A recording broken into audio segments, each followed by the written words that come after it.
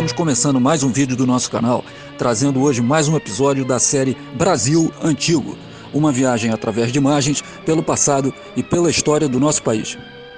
No vídeo de hoje, vamos trazer imagens do translado dos despojos da Princesa Isabel e do seu marido, Gastão de Orleans, o Conde D'Eu, para Petrópolis, no ano de 1971. Quando faleceram no início dos anos 20, a Princesa Isabel e o Conde D'Eu foram sepultados em Paris, onde residiam desde o banimento da família imperial em 15 de novembro de 1889, quando ocorreu o fim do Império e a proclamação da República. Em 1953, os despojos da princesa e do conde foram trazidos para o Brasil e sepultados na Catedral da Antiga Sé, no centro do Rio de Janeiro, e ali permaneceram até 1971, quando foram transferidos para Petrópolis. O translado e o sepultamento da princesa e do conde em Petrópolis ocorreu com uma grande solenidade, com a participação do povo e a presença de várias autoridades do governo. Vamos assistir.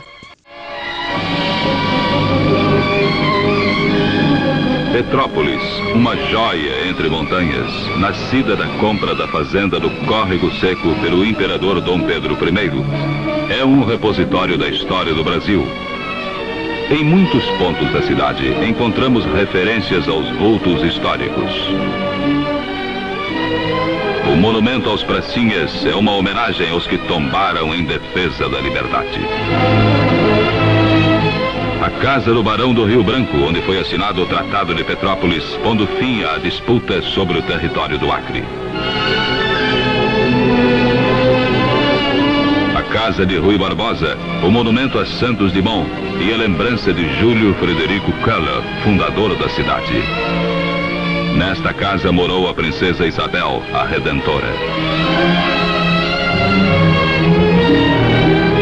No Museu Imperial, mantido pelo Ministério da Educação e Cultura, estão expostos quadros célebres do Brasil Império, as carruagens do imperador, as joias da imperatriz, encontrando-se ainda em sua biblioteca todo o arquivo do Conde D'Eu e a correspondência do imperador e da princesa, além do relatório de todas as províncias. Coroa imperial que pertenceu a Dom Pedro II. É de ouro cinzelado com 77 pérolas e 639 brilhantes. É a única peça no gênero no continente americano.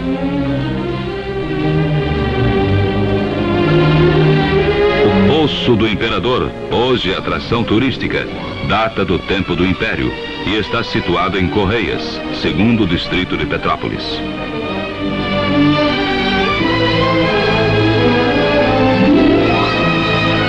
Capela construída em 1870. Cidade dos Castelos. Petrópolis lembra os tempos antigos e é um valioso acervo para os historiadores.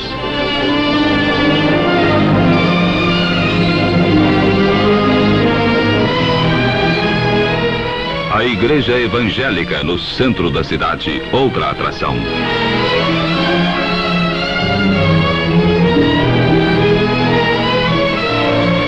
O Santuário de Fátima, monumento de fé cristã, único no Brasil. A Catedral de São Pedro de Alcântara, iniciada pela Princesa Isabel em 1884. É construção de estilo gótico francês, século XIII. No seu interior estão os restos mortais dos imperadores. A catedral estava preparada para receber os corpos da princesa e do seu esposo.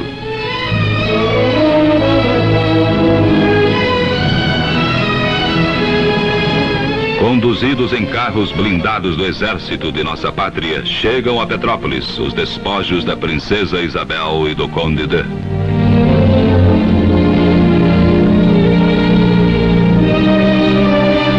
Na praça da catedral eram aguardados por altas autoridades civis, militares e eclesiásticas e membros da família imperial, além de autoridades de países estrangeiros, a Irmandade da Igreja do Rosário e comissões nacional e municipal de transladação. O prefeito de Petrópolis e o secretariado.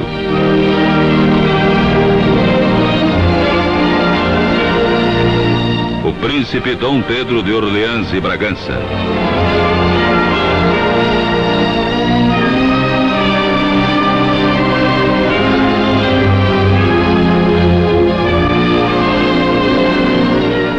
povo reverenciava com a sua presença aquela que escreveu um dos mais belos capítulos da história de nossa pátria, o da abolição da escravatura. Graças à Redentora, o Brasil dera um exemplo de amor e dignidade, libertando da escravidão as vítimas dos senhores que exerciam um domínio ignóbil sobre a criatura humana. Com a presença do prefeito e secretários, o titular da educação fez a saudação em nome de Petrópolis.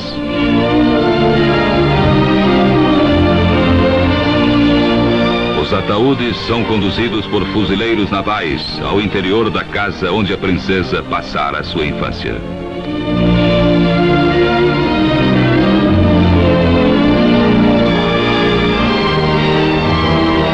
Dragões da Independência guardam os ataúdes que recebem a visitação do povo petropolitano.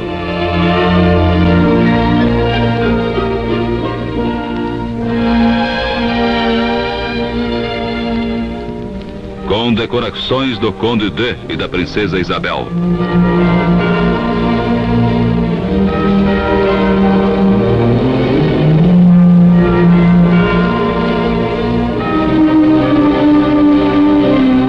A família imperial está presente no Palácio da Princesa. No dia imediato teria lugar o ato do sepultamento. Precedido das autoridades, o cortejo deixa a antiga residência da princesa rumo à Catedral de Petrópolis.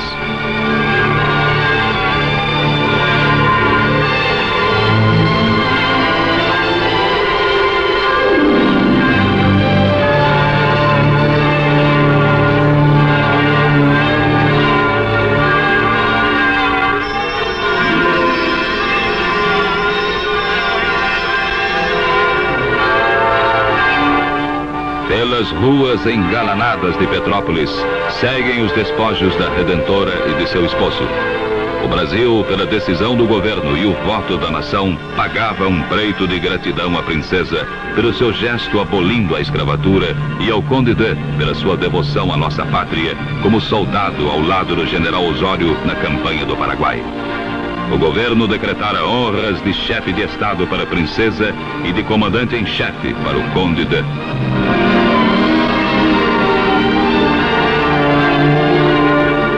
Chegava ao fim o cortejo com o retorno da princesa à cidade que ela conheceu e amou enternecidamente. No interior da catedral já se encontravam o vice-presidente da República, o ministro da Educação, governadores, além da família imperial. O presidente da República chegaria momentos depois para a solenidade final. Ao lado dos mausoléus do imperador Pedro II e da imperatriz Teresa Cristina, seus pais, a princesa Isabel repousa para sempre, juntamente com o Conde D'Eu, na catedral que ela viu nascer na cidade que ela tornou mais histórica.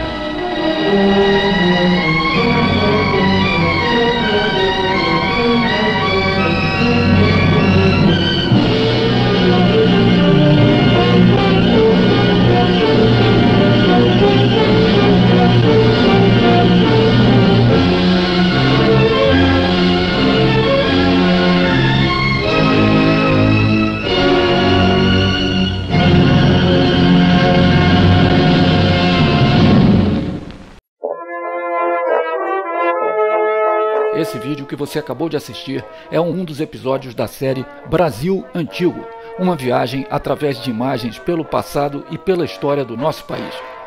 Se você ainda não é inscrito no nosso canal, clique em inscrever para assistir todos os nossos vídeos. Veja mais vídeos e imagens do passado do Brasil no nosso Instagram, canal Roberto Carelli, e também no nosso site oficial, robertocarelli.com.br.